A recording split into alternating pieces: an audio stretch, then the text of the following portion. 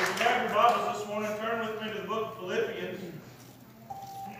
Philippians chapter 3. We've been going through this book. We've made it to the 3rd chapter, and last week we looked at the first 3 verses of Philippians chapter 3.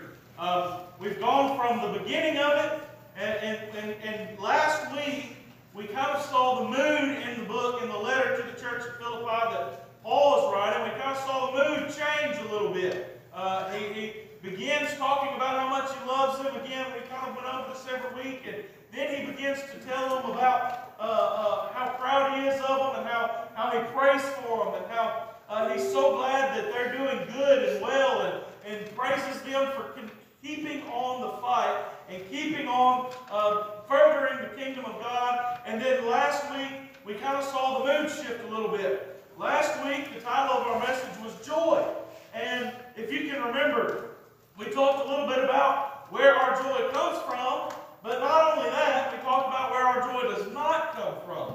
And last week we talked about how joy doesn't come from vain traditions, and joy doesn't come from us feeling like doing what we're supposed to be doing, but rather joy comes from Jesus Christ and Him alone. Joy comes from us following Him and what He's leading us to do, and how there's a purpose for everybody here. If you're here today and you have breath in your lungs, God has something for you to do.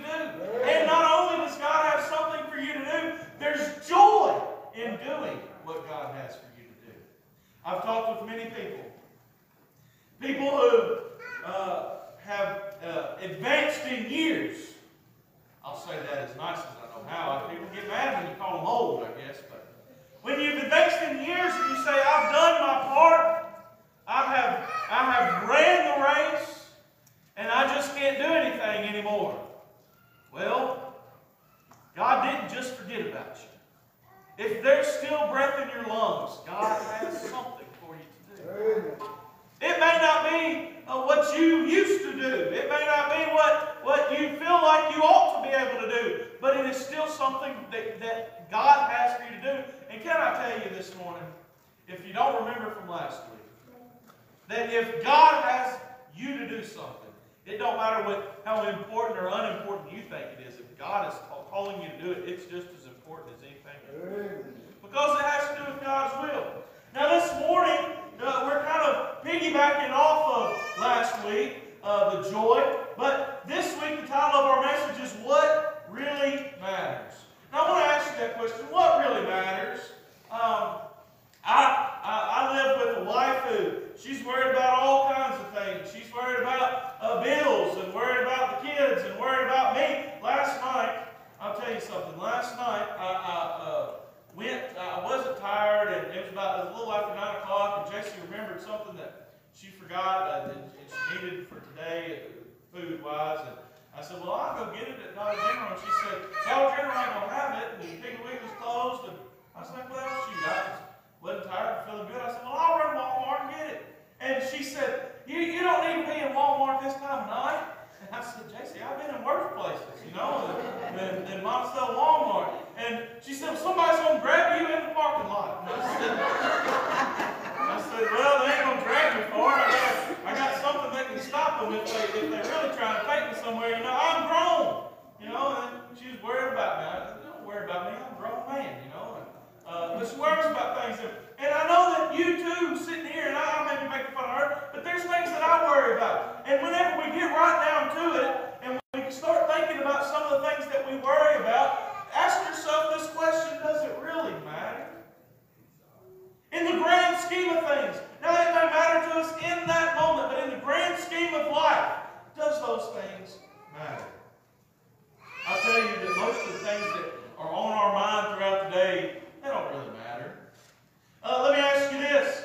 There's some things that we achieve that are great things, but in the grand scheme of things, whenever we talk about what is this life all about, is this life about us living the way that we want to and being as happy as we can, and like Joel Osteen down there talk about live your best life now and all those things, and have all this money or whatever the case may be? Do those things really matter? What really matters is Jesus. What really matters is pleasing the Father. What really matters is, do you know Him as your personal Savior? So this morning, we're going to look at Paul, and we're going to look at the writings that he gave to this church of Philippi. We're going to begin there in verse 4. Paul writing, he says, though I might also have confidence in the flesh, if any other man thinketh that he hath whereof he might trust in the flesh, I more.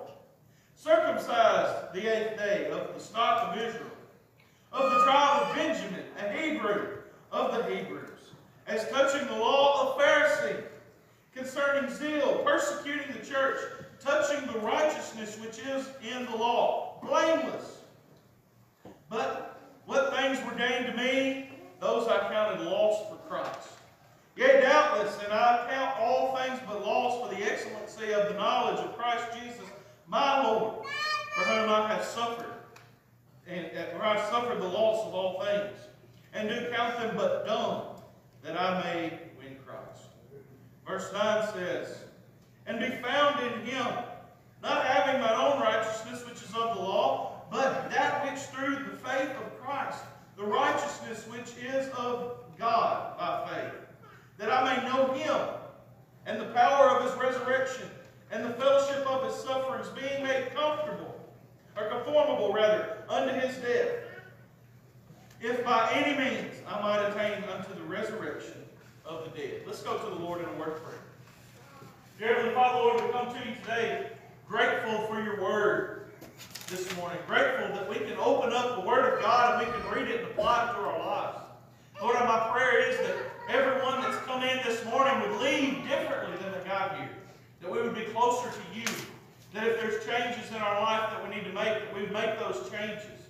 If there's things that are blocking our relationship with you, that we would remove them or have you remove them for us.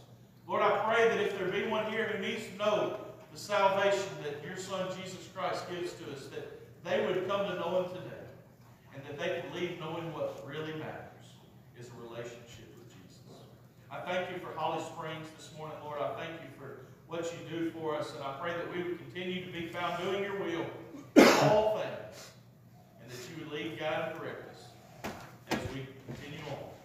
And I ask that you would bless this message, that you'd hide me behind the cross. Just use me as a puppet this morning, Lord. In Jesus' name I pray. Amen. Now we gotta kind of look back at verse 3 in order to understand verse 4. So we're going to have a quick recap of last week in verse 3.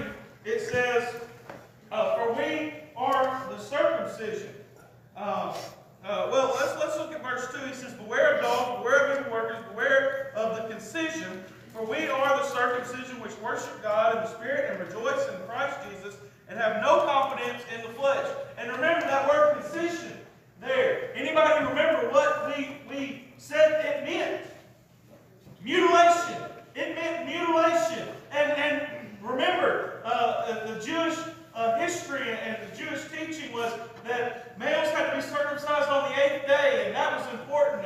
And there was some Jewish Christians, or even just Jewish people, Pharisees, whatever you may have, that were around the church of Philippi here at the time, and how they were telling these people that, hey, if you're not circumcised, you can't be saved. And Paul says, if you're doing that, in order to have salvation, it is nothing more than mutilation.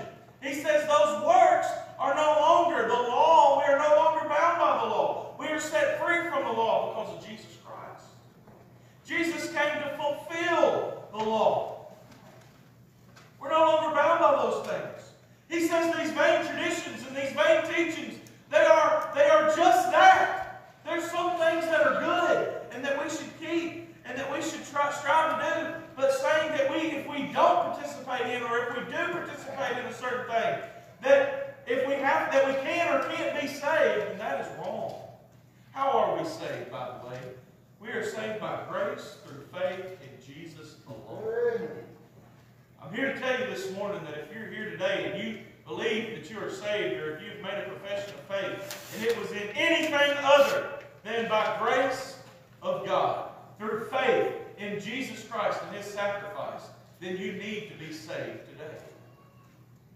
That's the only way that we're saved. No more, no less. Jesus paid it all. There's nothing that we can add to or take away from that. But then he gets into verse 4. And he begins to just show them how real and how serious he is about it. Listen, he says, though I might also have confidence in the flesh, if any other man thinketh that he hath whereof he might trust in the flesh, I won't. He said, if you think you've done some things to where you can trust in yourself for this salvation, guess what? I got more qualifications, Paul says. I remember when we went through the book of Romans, and I remember thinking of Paul as this fuzzy, cuddly guy.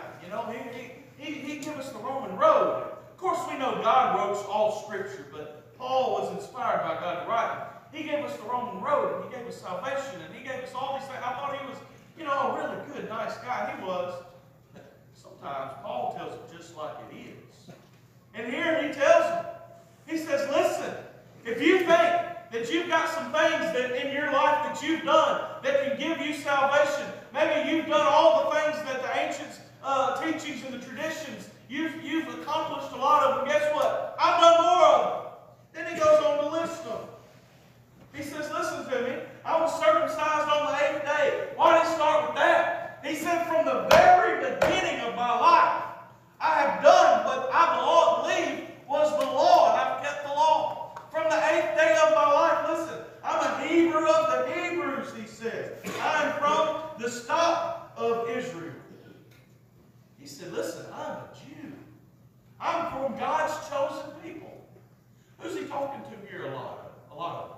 He's talking to Gentiles. Us. We're Gentiles. He's talking to Gentiles here at Church Philippi. And he says, listen, I'm from the stock of Israel. In terms that we may understand like cattle, he's the purebred of the purebreds. He is the highest of the high. He's the best you can get. I'm from the tribe of Benjamin, he says. A Hebrew of the Hebrews as touching the law. He said, I'm as close to the law, I'm touching it. I ain't way over here on the side. I ain't doing just a few of the things that the law says. I'm touching the law. I'm right there with it. I've done everything. He even goes on and says, I was a Pharisee. Now, he isn't talking in tongue-in-cheek here. Paul was indeed a Pharisee. Paul had met the qualifications and had went through the training and was a Pharisee. Nobody, Paul's saying, nobody knows more about the law and the Old Testament and the Torah, the first 5 books of the Bible, and the history of Israel than I do. Nobody knows more about it than me. He says, and listen, he's telling them, I don't even have confidence in my flesh. He says in verse 6, concerning zeal, persecuting the church, touching the righteousness which is in the law, blameless. He said, listen, I was doing my duty. I was doing what I believed was the right thing. I was persecuting the church because that rebel-rouser Jesus came and we had him put to death because he was leading people away from the law, and that was wrong. Listen, I want to tell you something. The Pharisees, now most of them, I believe some of them knew exactly who Jesus was. I believe that they knew when Nicodemus went to Jesus in John chapter 3. What did he say? Nicodemus was, by the way, what? He was a Pharisee. And what did he say? He said, we know that there's something different about you. I'm paraphrasing. But we know that you've got to be sent from God. Got to. But some of them believed they were doing the right thing. Paul believed in his heart of hearts, I believe, in him saying this, that he believed that he was doing the thing which pleased God. He was persecuting the church because this rebel-rouser Jesus came and did all these teachings and didn't keep the Sabbath. And he had all these things and these people followed. In his mind, he was leading people astray. And so he was persecuting the church. We know of one particular instance that he held the jackets of those who picked up the stones to stone a deacon named Stephen who was preaching the gospel. If you do some research, and I don't want to state this as fact, but I've done a little bit of research on this, and some people will tell you that the one who held the jackets was the one who gave the orders. He was holding the jackets, so there's some who will tell you that Paul's the one who sought him out and said he's got to die, stone him, and he's the one who held the jackets. Now, I don't know that that to be a fact, but that's what some people will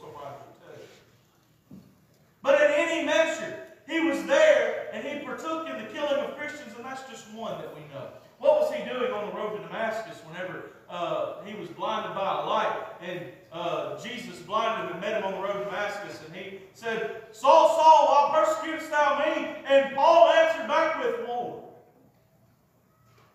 He was going to kill Christians. Notice, though, this is a sub-sermon that we ain't going to get into, but notice what Jesus said. He said, why are you persecuting me?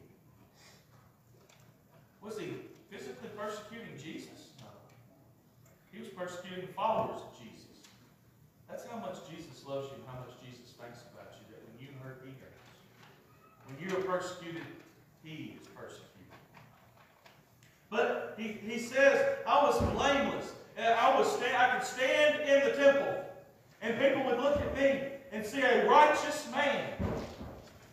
I was blameless.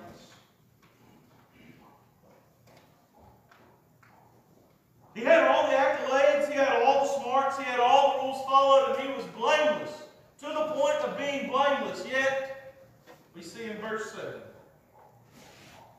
but what things were gained to me, those I counted lost for Christ.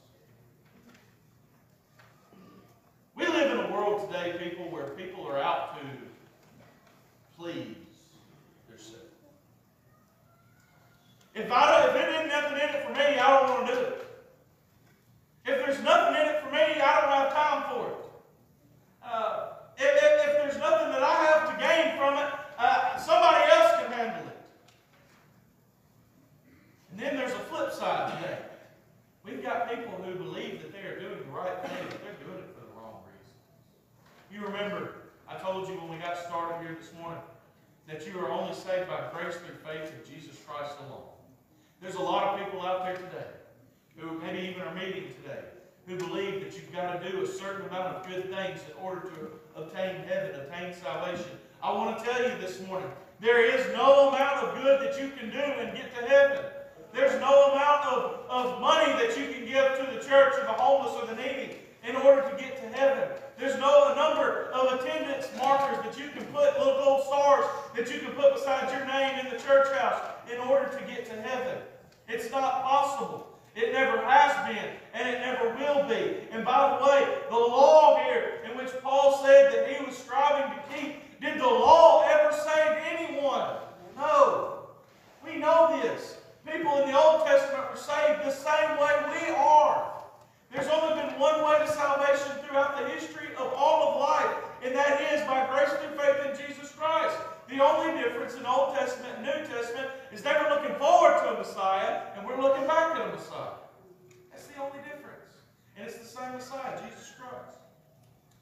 But he had done all these things. He had done the things that he thought he had to do to attain righteousness. And there are people today who are doing the same things. And what do we see in the book of Matthew whenever Jesus is talking about that there's a broad gate and a narrow way? We talked about it last week just a little bit. And the people are coming and they say, Lord, Lord, didn't we do all these things in your name? We cast out demons. We fed the hungry. I was at church every time the doors were open. I gave money to the church. I was nice to people. I even said things and told people about you, Lord. And what is it that he's going to tell them?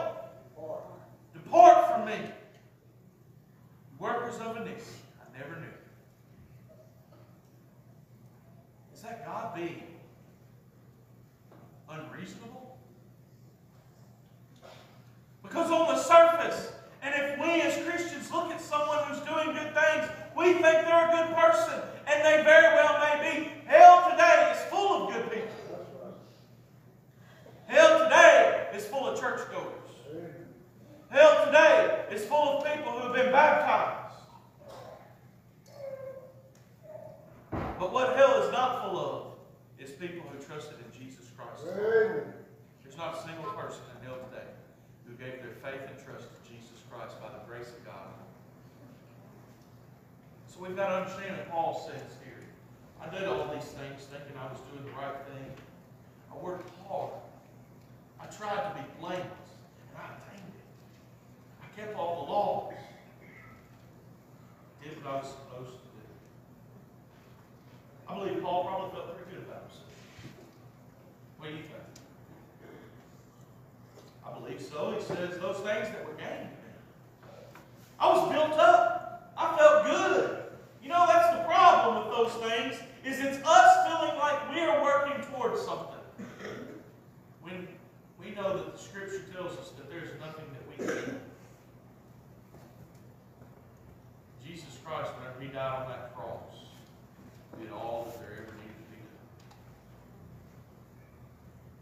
paid it all.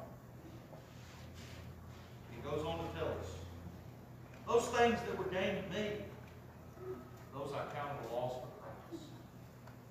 Those things, while I spent that time doing those things, I wasn't doing the things that I should have been doing for the Lord. I wasted those years. I wasted that effort. It was nothing more than loss. He says, yea, doubtless in verse 8, I count all things but loss for the excellency of the knowledge of Christ Jesus my Lord, for whom I have suffered the loss of all things, and do count them but dung, that I may win Christ. Here's another, I love Paul. Here's another saying of Paul. This is how serious he is. He said, those things that I did, and listen, he's not just talking flippantly about it. He lived it. He spent time and effort and money and did the things and spent a lifetime. You know, to become a Pharisee, it wasn't something you did on the weekends. To be a Pharisee, it was when you woke up in the morning until you went to bed at night, 24/7, 365. He said, those things that I was doing, I count but dung. I know we don't use that word very often, but everybody know what dung is? Y'all say yes, sir. I'm going to explain it a little bit more. I want everybody to understand this. What he's calling the works that he did was dung, no good. He didn't even say that they were nothing. He said they were worse than nothing. Listen, if you got a plate, I'll give you a visual. If you got a plate, would you rather have nothing on it or dung on it? I'd rather have nothing on it. He said, I count it for dung. It's worse than nothing. The way I spent my life, these traditions, these teachings, this work that I did was good for nothing. That I may win Christ. He said, those things I was doing, I was never going to get to Jesus doing those things. I was never going to find salvation through those things. He said, if I was trying to get to Christ through doing these things, I might as well just have a bunch of dung. Pretty powerful words, isn't it? You think about it like that. I believe Paul's serious about what he's talking about here. He said, and be found in him, not having my own righteousness, which is of the law. Listen, that's all it is. Whenever we think we're doing good and we do these good works, and we've got to be I've been baptized. Listen, baptism ain't never saved nobody. Baptism's important, and I think us as Baptists sometimes we lower baptism down to. Listen, baptism is important. If you've never trusted the Lord and followed the Lord in scriptural baptism, you need to. But understand, it doesn't save you. And he said, I did all these things. They were for my own righteousness, which is of the law.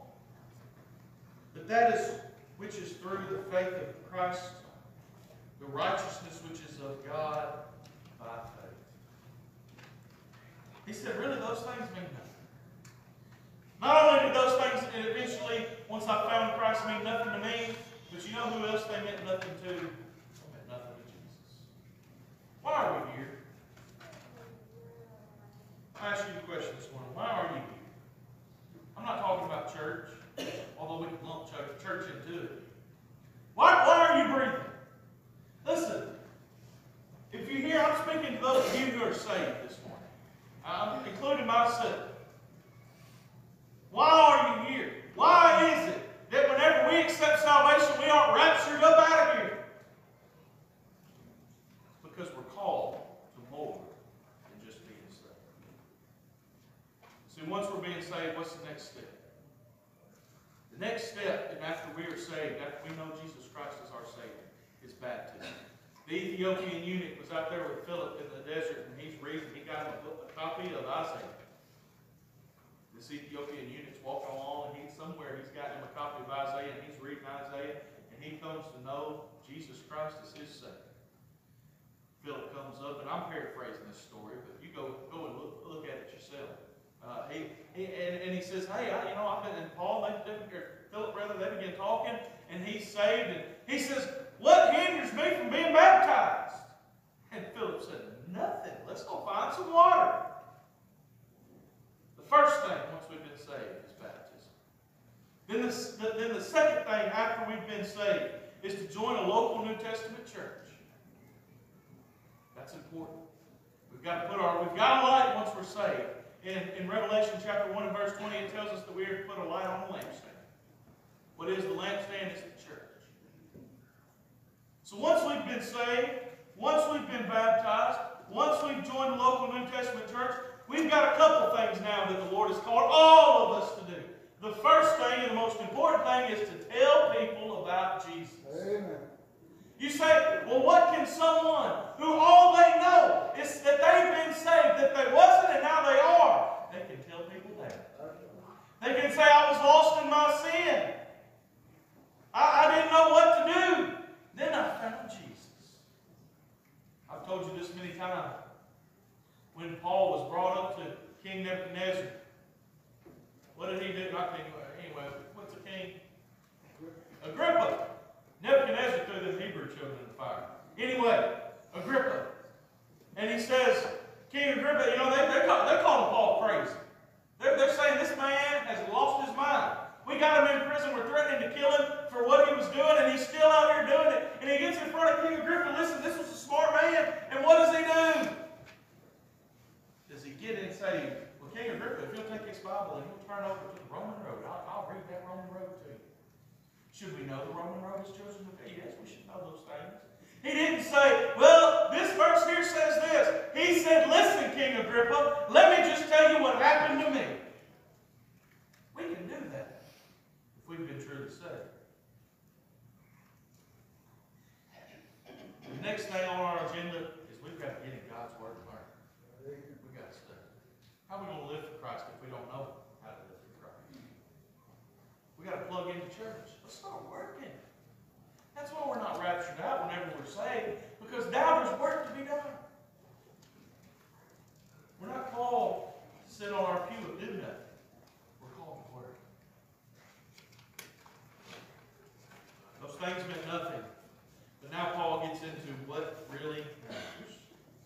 In verse 10,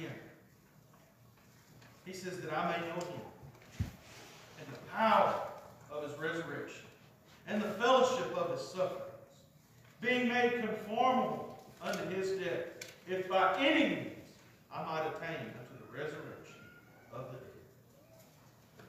He says, listen, those things I did, they meant nothing. They didn't matter.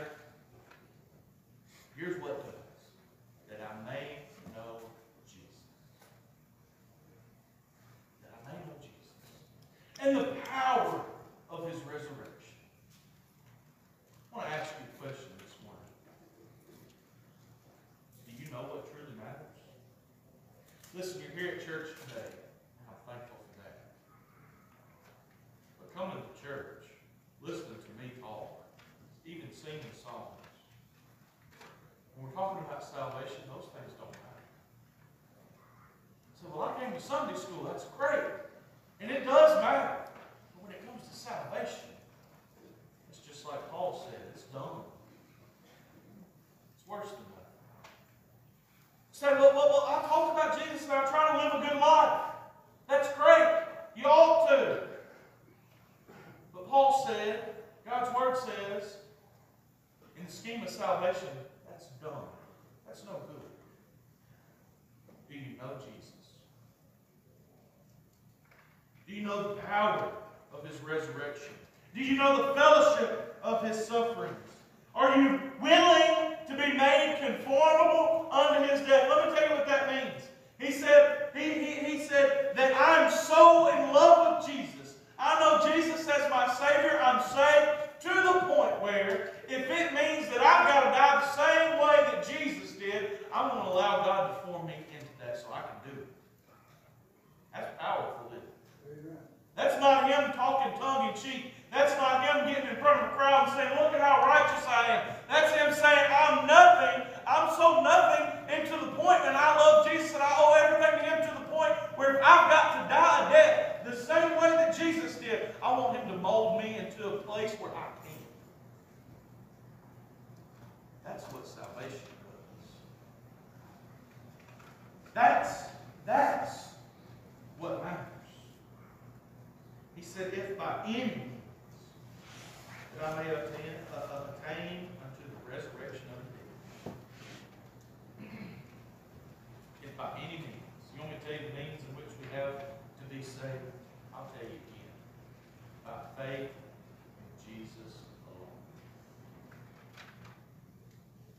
You know, it's not even the self.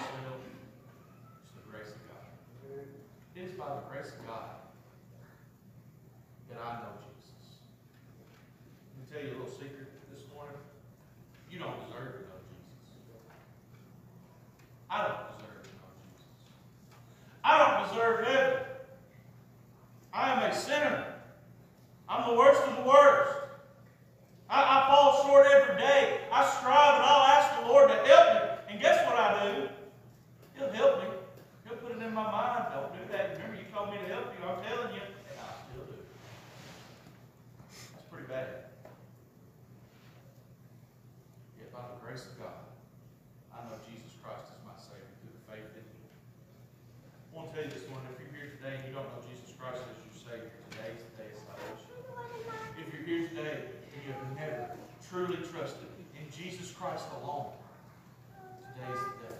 I want to tell you this morning, there's nothing more important in your life than knowing Jesus Christ. It's not the church attendance. It's not the money in your bank account. It's not even doing good works. What really matters, and the question I'm asking you today, is do you know Jesus? If you don't, come talk to me. I'll tell you about it. If you're here today and you know that the Lord's calling you, won't you tell Him yes today? He's calling. Won't you come to Him? He loves you.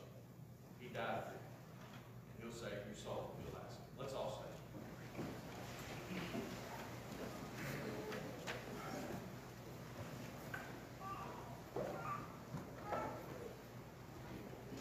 Get ready to have a verse of invitation. Won't you come and submit to what the Lord's leading you to do? Hymn 377.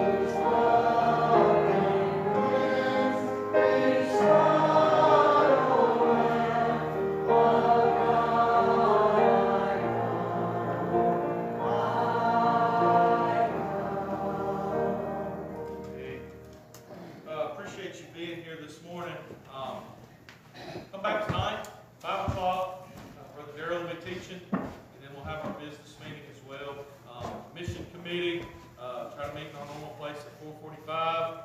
We've got some things we need to